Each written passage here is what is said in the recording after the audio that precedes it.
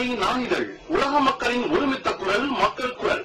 அரசியல், ஆன்மீகம், அறிவியல், கல்வி, மருத்துவம், பொருளாதாரம், சினிமா, விளையாட்டு உள்ளிட்ட உலக செய்திகளை ஒருங்கிணைந்து தரும் ஒரே மாலை நடுநிலை நாளிதழ் மக்கள் குரல். விலை ₹3 மட்டுமே. உங்கள் செய்தி விளம்பரங்களை தந்து நீங்கள் பயன்பெறுங்கள். உடனுக்குடன் செய்திகளை தெரிந்து கொள்ள மக்கள் குரல்.net இணையதளத்தில் இணைந்திருங்கள். உலக மக்களின் ஒருமித்த குரல் மக்கள் குரல். மக்கள் குரல்.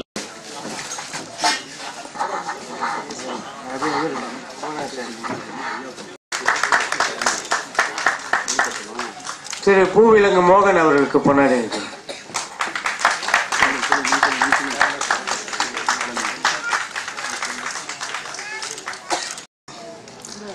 டைரக்டர், ப்ரொடியூசர், வந்திருக்கும் ஆர்டிஸ்ட், உட்கார்ந்தோடனே ஒரு நல்ல ப்ரொடியூசர், ஒரு நல்ல படத்துல ஒர்க் பண்ண திருப்தி அப்படின்னு சொல்லி ஒர்க் பண்ண மோகன் சார். ஏன்னா அவர் எவ்வளவு படங்கள் ஒர்க் பண்ணியிருக்காரு அவருக்கு தெரியும். அவர் சொல்லும்போது ரொம்ப சந்தோஷமா இருந்தது. அந்த ப்ரொடியூசர் படம் எடுத்து இன்னைக்கு கேசட் ரிலீஸ் அன்னைக்கு இவ்வளவு ஹாப்பியா சந்தோஷமா மலர்ச்சியா இருக்காருன்னா உண்மையிலே படம் நல்லா வந்திருக்குன்னு அர்த்தம். இசையமைப்பாளர்களுக்கும் மற்றும் தொழில்நுட்ப கலைஞர்களுக்கும் எனது மனமார்ந்த வாழ்த்துக்களை தெரிவித்துக் கொள்கிறேன். படம் வெற்றி பெற ஆண்டவனை வேண்டிக் கொள்கிறேன். நன்றி, வணக்கம். சார் நல்லா பேசுனீங்க சார், ரொம்ப தேங்க்ஸ். இப்ப அடுத்து நம்ம யாரை கூப்பிட போறோம்னு பாத்தீங்கன்னா, மெய்மை படத்தோட கதை, திரைக்கதை, வசனம், இயக்கம், பாடல்கள் எல்லாமே பண்ணிருக்க நம்ம டைரக்டர் திவாகர் சார் தான் இப்ப கூப்பிட போறோம். வாங்க சார். சார் படத்தில் நடிச்சிருக்காரு, ரொம்ப கோஆபரேஷன் மோகன் சார். ஒரு எப்படின்னா ஒரு ஃபேண்டசி வேர்ல்டு, ஒரு டார்க் வேர்ல்டு நடக்கிற ஒரு கதை. ஒரு ரெசார்ட்டுக்கு வர ஒரு சில பேர் ஒரு நைட்டில் திடீர்னு ஒரு மாய உலகத்தில் பயணிக்கிறாங்க. அது எப்படி என்னன்றது தான் ஒரு பேயோட வேலையா அப்படின்லாம் ஒரு நிறைய கன்ஃபியூஷன் இருக்கும். அது என்னன்றது ஒரு எண்டில் ஒரு நல்ல சுவாரஸ்யமான விஷயமா இருக்கும், இன்ட்ரெஸ்டிங்கான விஷயமா இந்த படம் இருக்கும். எல்லாருக்கும் மிகப்பெரிய நன்றி சொல்கிற விழா தான் நான் இதை எடுத்துக்க முடியும். ஏன்னா இதில் ஒர்க் பண்ண எல்லாருமே, டெக்னீஷியன்ஸ் வந்து எல்லாருமே ரொம்ப மிகப்பெரிய ஒர்க், ஹார்ட் ஒர்க், அது சொல்ல முடியாது. அது அந்த அளவுக்கு ரொம்ப மிகப்பெரிய ஹெல்ப் பண்ணியிருக்காங்க, ரொம்ப ஹார்ட் ஒர்க் பண்ணியிருக்காங்க. அவங்க எல்லாருக்கும் மிகப்பெரிய நன்றி. பாடியிருக்காரு செந்தமிழ், அவர் நம்ம கிளாஸ்மேட்டு, சின்ன வயசுல வந்து ஃப்ரெண்டு. அவர் செந்தமிழ், அவருக்கு மெர்சி. அப்புறம் நான் பாடியிருக்கேன். எல்லாருக்கும் மிகப்பெரிய தேங்க்ஸ். இந்த படத்துக்கு சப்போர்ட் பண்ண எல்லாருக்கும் மிக மேரி, வித்யாஸ்ரீ, கரதர சார், பூவிலங்கு மோகன் சார் அண்ட் ரவி அண்ணா எல்லாருமே ஹார்ட் ஒர்க் பண்ணியிருந்தாங்க. டே நைட் ஒர்க் பண்ணோம். எல்லாருக்கும் மிகப்பெரிய நன்றி. அண்ட் எல்லாருக்கும் மிகப்பெரிய நன்றி சொல்லி இந்த படத்தை தேட்டரில் வந்து பாருங்க, ஆதரவு தரும் கேட்டுக்கிறேன். நன்றி. சங்கர் கணேஷ் சார் அவர்களே.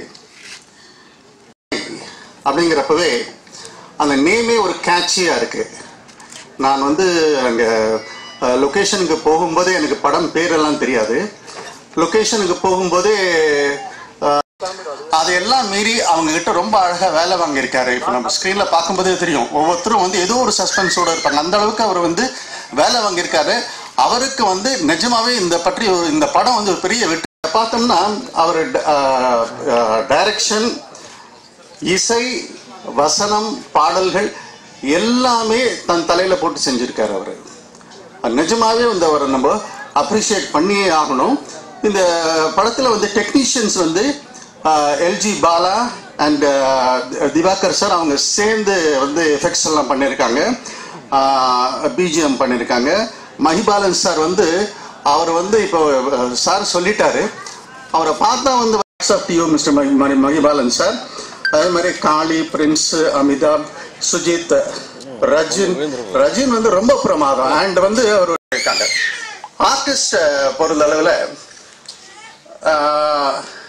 இப்ப நான் முதலே சொல்லிட்டேன், இதுல 2 ஹீரோயின். மனுஷங்க வந்து பல விதமாக இருக்காங்க. ஒவ்வொரு மனுஷனுக்கும் ஒரு அமானுஷ்யமான சில விஷயங்கள் இருக்கும். அந்த அமானுஷ்யமான விஷயங்கள் ரொம்ப அழகா வந்து ஸ்கிரீன்ல கொண்டு வந்திருக்காரு அவரு. அதனால இதை வந்து தியேட்டருக்கு வந்து நம்ம மக்கள் வந்து தியேட்டர்ல வந்து பார்க்கணும்னு நான் ரெக்வெஸ்ட் பண்ணிக்கிறேன். ஏன்னா இதை ஸ்மால் ஸ்கிரீன்ல பார்க்கும்போது அந்த எஃபெக்ட் குடும்பத்தா இருக்கும். ஸோ நான் வந்து ஆக்சுவலாக ஒரு ஸ்போர்ட்ஸ் மேன். நான் இந்தியா விளையாடிட்டு இருக்கேன் ஷட்டில் காக்கில். ஸோ எனக்கு இந்த ஃபீல்டு வந்து ரொம்ப புதுசு தான். பட் எங்கள் அம்மாவோட அப்பா பார்த்தீங்க அப்படின்னா ஒரு படம் டிஸ்ட்ரிபியூஷன்லாம் எடுத்து பண்ணாங்க. அப்போல்லாம் நான் ரொம்ப சின்ன பையனாக இருப்பேன். ஸோ பட் அது சினிமா அப்படின்னா எல்லாத்துக்குமே ஒரு ஆசை இருக்கும். எப்படி சொல்கிறது அப்படின்னு கேட்டிங்கன்னா, இதுதான் முதல் படம் நான் தயாரிச்சிருக்கிறேன். அதே மாதிரி இந்த படத்தில் நடிச்சிருக்கேன்.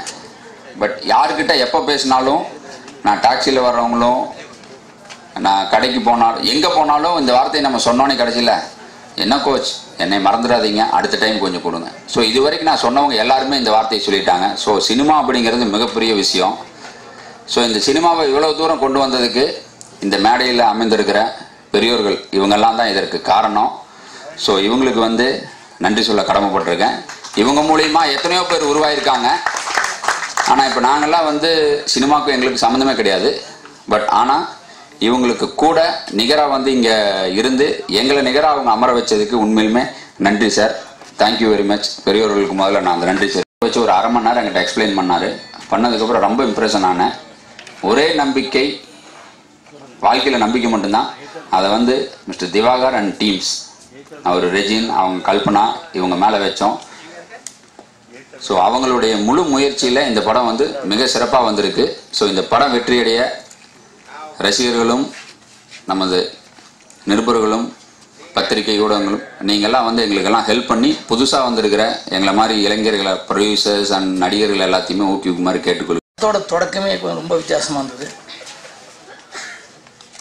இந்த சம்மந்தப்பட்ட டைரக்டரு, அந்த மியூசிக் டைரக்டரு, அதில் பாடினவங்க அத்தனை பேருமே வந்து பாடி ஹரிவோம் சொல்லி தொடங்கிச்சு. படம் வித்தியாசமாக இருந்தது. இந்த கம்பெனி பேரும் வித்தியாசமாக தான் இருக்குது. பூச்செண்டி ட்ரீம் பிக்சர்ஸுங்கிறது வித்தியாசமாக தான் இருக்குது.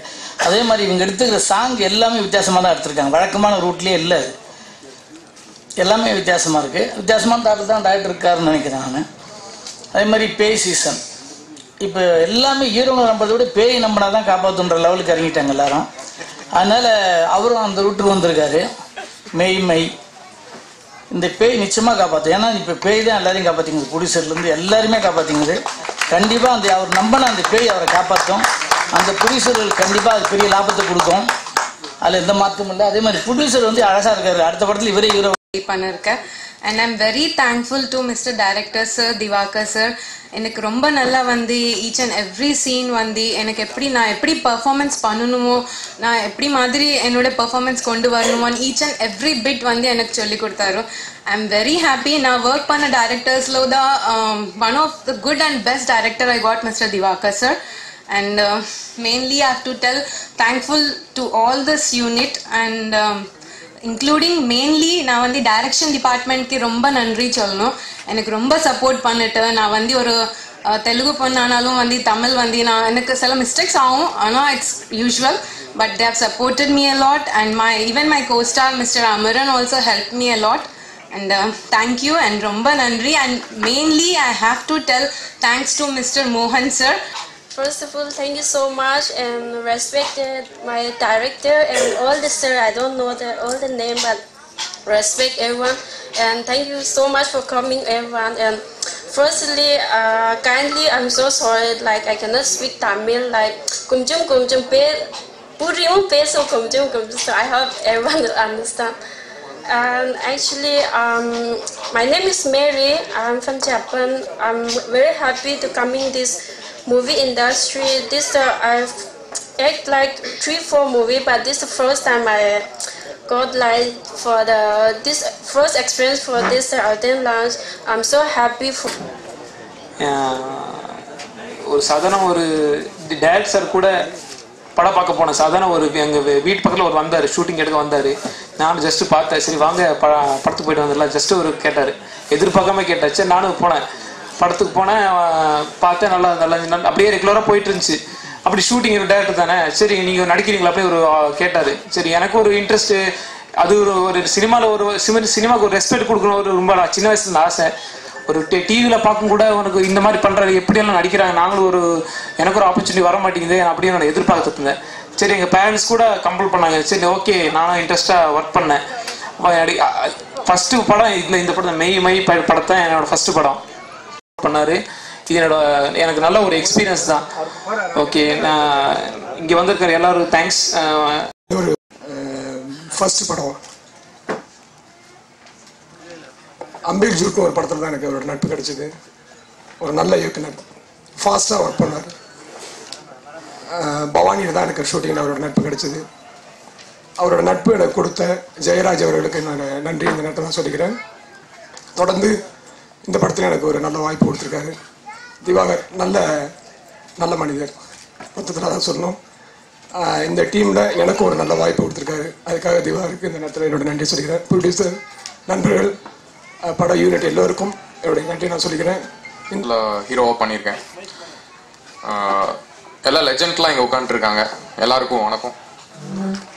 திவாகர் சார் அவரை பற்றி நிறைய பேசணும், பட் இப்போவே சொல்லிட்டாங்க 2 வாரத்தில் பேசி முடிச்சிருங்க அப்படின்ட்டு. திவாகர் சாரை பற்றி சொல்லணும்னா அவர் வந்து டைரக்டரை விட ரொம்ப நல்ல மனுஷன். அதான் ஃபஸ்ட்டு நான் சொல்லணும். இங்கே வந்து நான் பேசிகிட்டு இருக்கேன்னா அவர்னால தான் இங்கே வந்து பேசிகிட்டு இருக்கேன்.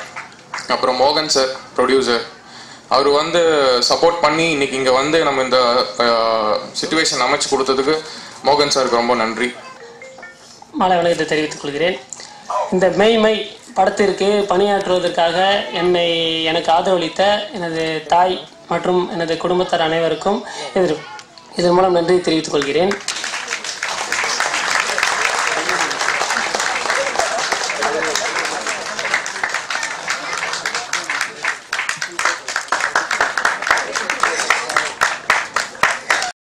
இந்த படத்தோட இயக்குனர் வந்து திவாகர். கதை, திரைக்கதை, வசனம், பாடல்கள், இசை, டைரக்ஷன், அடுத்த படத்தில் வந்து நடனமும் சேர்த்துக்குவார்னு நினைக்கிறேன்.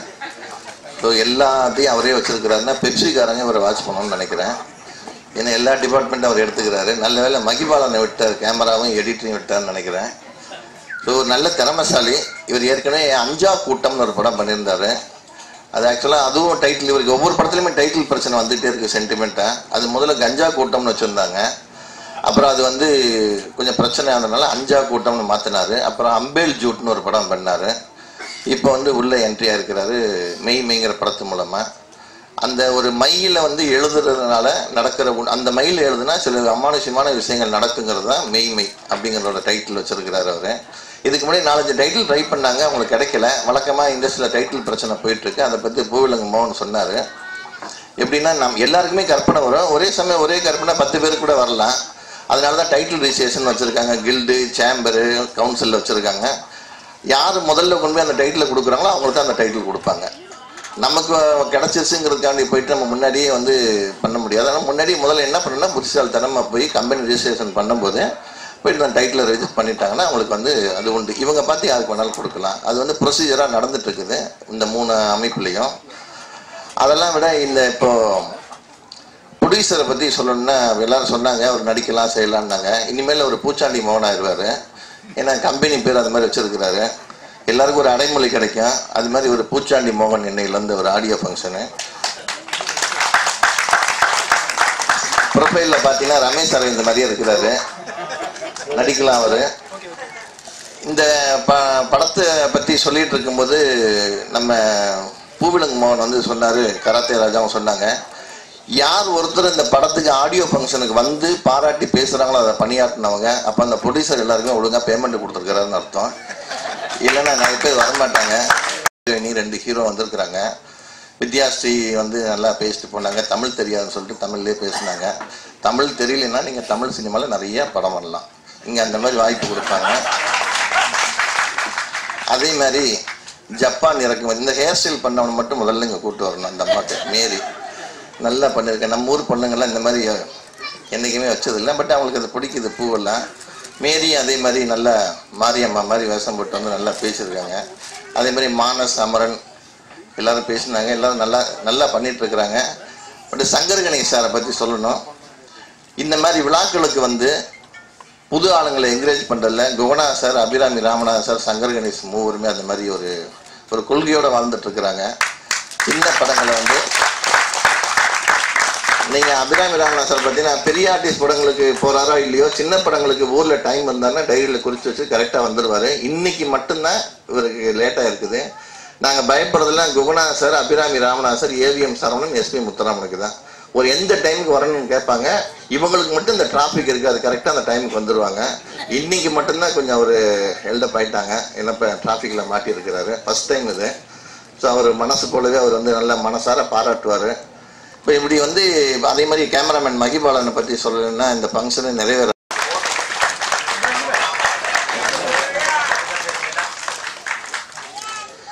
அதே மாதிரி இங்கே தொகுத்து வழங்கிட்டு இருக்கிற கீர்த்தனாவுக்கு கதாநாயகி வித்யாஸ்ரீ அவர்கள் சால்வை இன்னைக்கு கேட்டுள்ளது. இந்த மேரிக்கு வந்து சால்வை போடணும்னு சொன்னோடனே ஃபோட்டோகிராஃபர்லாம் ஒரு நேரம் பக்குன்னு ஆயிடுச்சு. அவங்களுக்கு திடீர்னு தண்ணியில் விழுந்துட்டு என்னை காப்பாற்றுங்கிறாங்க. மருமை காப்பாற்றிடுறாப்புல. ஸோ ஸோ இவன் வந்து பொண்ணு நல்லா வச்சுருக்கிறான்னு சொல்லிட்டு போயிடுறாங்க. மறுநாள் காலையில் வீட்டில் இருந்துச்சு வெளியில் வந்து பார்த்தா ஒரு நல்ல ஸ்விஃப்ட் கார் ஒன்று இருக்குது வாசலில், மாமியாரின் அன்பு பரிசுன்னு இருக்குது. அதே மாதிரி ரெண்டாவது மறுமணம் அதே மாதிரி ஒரு அக்கேஷனில் கூட்டு போய் விழுகிறாங்க. அவனை காப்பாற்றிடும். அவனுக்கு ஒரு மறுநாள் காலையில் எழுந்திரிச்சோன்னே ஒரு கார் பரிசை கொடுத்துருக்காங்க, மாமியாரின் அன்பு பரிசுன்ட்டு. இப்போ மூணாவது மருமனை கூப்பிட்டு போகிறாங்க. அதேமாரி அந்த அம்மா விழுகிறாங்க. காப்பாற்றுங்கிறாங்க. மருமன் காப்பாற்ற மாட்டேங்கிறான். பொன்னாடி வளர்த்துருக்க பொண்ணுன்னு சொல்லி திட்டுறான். ஏன்னா அவன் பாவம் பாதிக்கப்பட்டவன். அந்த அம்மா விட்டுறான். அந்த அம்மா இறந்துருது. மறுநாள் அதே மாதிரி தூங்கி எனக்கு வெளியில் வர்றான். ஆடிக்காரன் நிற்குது, மாமனாரின் அன்பு பரிசுன்னு இருக்கு. ஸோ இன்னைக்கு அந்த மாதிரி ஒன்றும் இல்லை. இன்னைக்கு நிறைய பேர் வந்திருக்கீங்க. ஒரு குழந்தை பிறந்துச்சுன்னா, குழந்தை பிறந்தா ஃபர்ஸ்ட் இயரில் வந்து பர்த்டே கொண்டாடி எல்லாம் ஜாலியாக பேசிகிட்டு இருப்பாங்க. கொஞ்சுறதுங்கிறது லேடிஸ்க்கு உண்ட ஒரு தனி மரியாதை. ஒவ்வொருத்தராக வந்து கொஞ்சுவாங்க, கண்ணை பிடிச்சி கொஞ்சுவாங்க, காதை பிடிச்சி கொஞ்சுவாங்க, வயிற்றை பிடிச்சி கொஞ்சுவாங்க, கையை பிடிச்சி கொஞ்சுவாங்க. அப்படி சொல்லிட்டு போய் எதாவது வார்த்தை அம்மா